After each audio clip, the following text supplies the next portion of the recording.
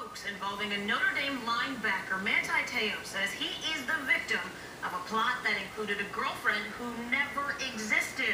This Channel 2's Jovita Moore reports. The question now, was he in on it, and will it impact his chances in the NFL draft? Jovita. Well, Aaron, one NFL draft consultant says all of this uncertainty could certainly play a major role in where Manti Teo is selected in the draft. Still, people near his home in Hawaii say they are dumbfounded.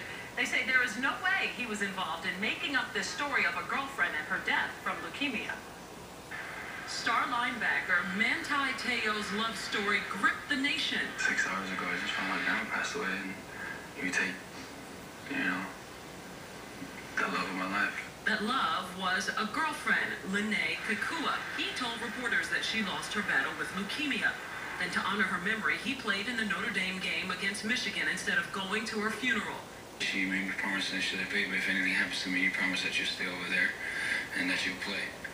And that, you'll honor me. The story humanized the linebacker, and coupled with his performance on the field, made him a front runner for the Heisman Trophy. It turns out, Kekua, the love Teo met online, never had leukemia, never died, never even existed. Teo claims he was duped. In a statement, he says, quote, "To realize that I was the victim of what was apparently someone's sick joke and constant lies was and is painful and humiliating."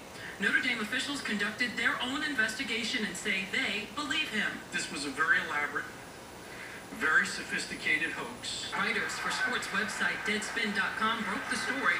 They are not convinced that he is innocent. I think a lot of people are very, suspicious when Teo says that he had no idea and he was just the sucker in this.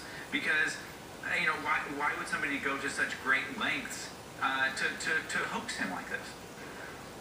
So that Deadspin writer Timothy Burke says they got a tip that led them to investigate this whole girlfriend story. Analysts say while the scandal may have caused Teo's stock to plummet, he could still have a lucrative career in the NFL, and they point to all sorts of other players with issues, such as Ray Lewis, Warren Sapp, Randy Moss, just to name a few. Live in the Satellite News Center, Jovita Moore.